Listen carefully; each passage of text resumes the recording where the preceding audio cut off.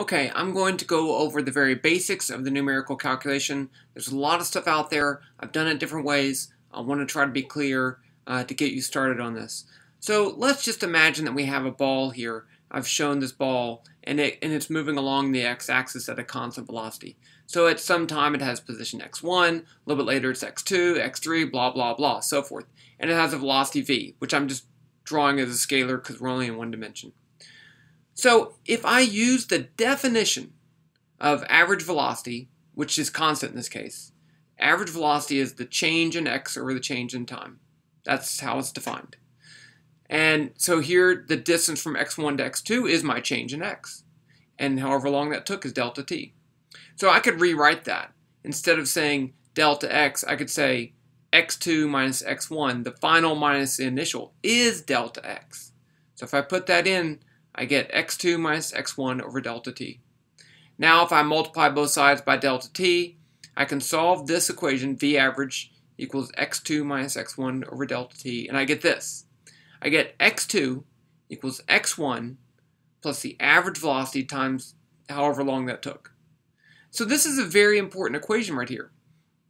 This tells me that if I know where the ball is, and I know the velocity, I can find out where it's going to be right here at x2 after some time.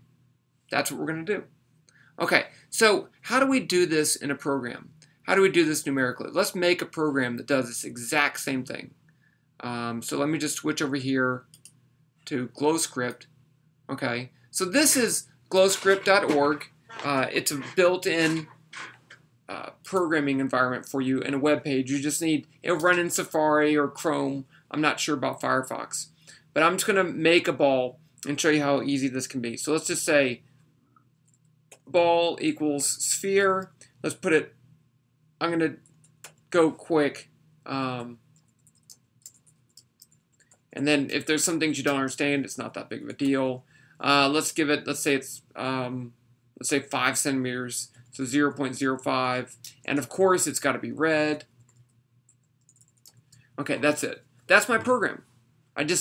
Sphere is a built-in object in this programming language, and I gave it a position, I gave it a size, and I gave it a color. Run it. And so you see there's my ball. And this is actually in 3D. I can right-click on the mouse and rotate around. I can zoom in and zoom out. Okay, but all that three-dimensional stuff's taken care of by the program. Okay, so now let's give it some other parameters.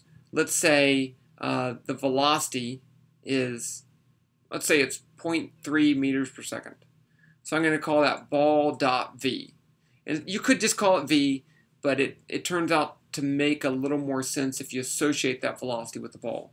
And you could call this, instead of ball, you could call it Tom or whatever you want. It doesn't really matter. And I'm going to give this, it's also a vector. Okay, I'm giving it a vector quantity because that's going to be better for you later on. And it's going to have a 0.300. This says it's moving with a velocity of 0.3 meters per second in the x direction, 0 in the y, 0 in the z. Okay, I also need time. Time equals 0. And I need a time step. The key here is that we're going to calculate the position of this ball every so often. And let's just put this at dt equals 0.01. So every 100th of a second. Okay, I'm going to do this for, let's say, 3 seconds. So I can put while t less than 3. I'm going to actually put this in here. This statement here, I'll tell you in a second what it does. So now I'm going to say this.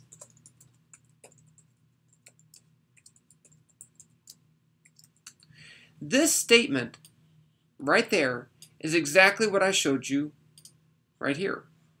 This says position equals position plus v times dt. Now, there's one, and so ball.pos is the position part of this object. See, it's in here, position. So it is a position. And ball.v is that. And dt is my delta t. Now, there's one problem with this little thing right here, that equal sign. This is not the algebraic equal sign. This is the assign variable. This says make the position of the ball equal to what it was plus the average velocity times dt. Okay, so that's it. Now I do need to do one other thing. I'm going to say t equals t plus dt. So after I calculate the position of the ball, I'm going to update the time. And then that will make this time eventually get to 3. In Python, this is Python, everything that's indented here is inside this loop. Okay, so you can recreate this program and run it. Now I'm going to tell you about this rate 100. This means don't do things as fast as you can. Instead, don't do more than 100 calculations every second. And since this is 1/100th of a second, this should run in real time. Okay, let's run this program. Click run. There it goes. Okay, now it looked a little weird because the camera for the program zoomed out to fit things in there, but that's why the ball got smaller. Let's do this. Oops. Let's print at the after the loop. I'm going to print the time. I'm going to print the ball.pos.x, the x position of the ball. If it's going at 0.3 meters per second for 3 seconds, how far should it go? Think about that. Pause this video and make sure you have an answer. Okay. Did you pause the video? I wasn't kidding. Pause the video. See if you can figure that out. Okay, now I'm going to run it and we'll see what the computer program gives. So it's going to run the program. It's going to stop when it gets to 3 seconds, and then you can't see it. Okay, let's see. Sorry, there. It printed out 3.01. Okay, the time is a little bit greater, and 9.903. That's because what this does is it said while t is less than 3. It went through here and it did it one more time to get up to there. Okay, but what if it's not at a constant velocity? So let's go back to this. So now let's say I throw a ball up. There's something different if it's going up, in that it has an acceleration. So this statement, the position equals the position plus the average velocity times delta t, is still true. But it doesn't move at a constant velocity. So I can use the same idea, the definition of average acceleration. I can get this expression. This says the new velocity is the old velocity plus the acceleration times dt. Now, there's a trick. This isn't technically true. Okay? I mean, it's still true for the average velocity, but do I use v1 or v2, or do I use the actual average? The trick is, it doesn't matter. It doesn't matter if my delta t is small, then these two velocities are similar to each other. Okay? So that I can use either v1 or v2. So let's change our program so the ball gets thrown up, and we'll include this gravitational acceleration. So I'm going to go back to the same program.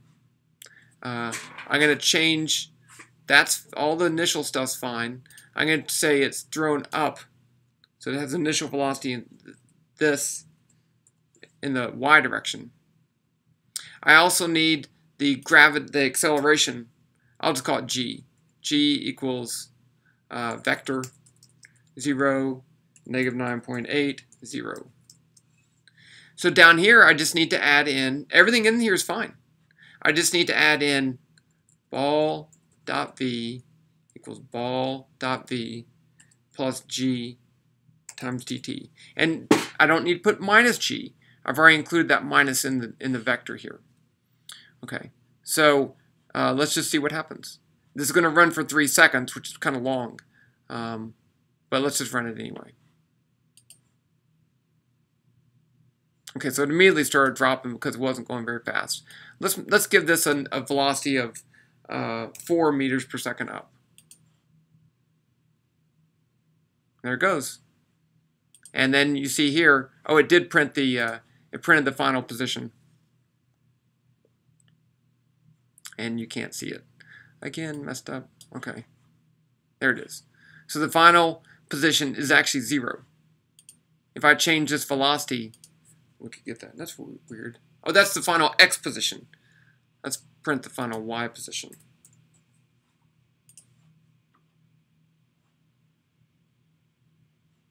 And there it is, -32, so it went pretty far. Okay, that's enough, I think, to get you started on this, and I'll just end right here.